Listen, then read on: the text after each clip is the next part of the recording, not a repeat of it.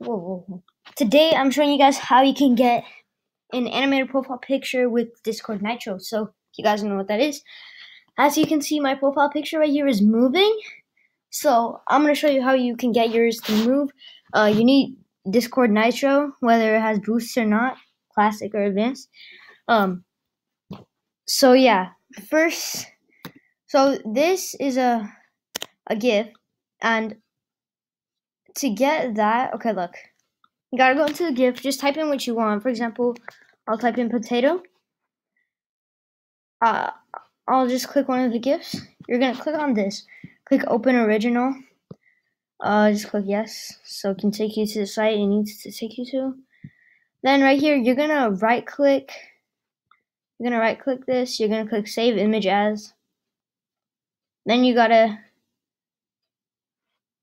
okay, well, you can name it. I'll just make it a potato.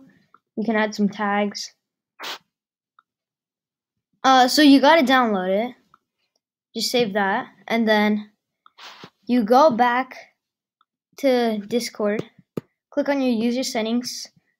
Click right here. Click change avatar. Okay, my mouse. Okay, you're gonna go to downloads. Just click the GIF. Open it, and then you gotta save your changes. And now your thing is a potato. Doesn't have to be a potato. It can be anything you want. So yeah.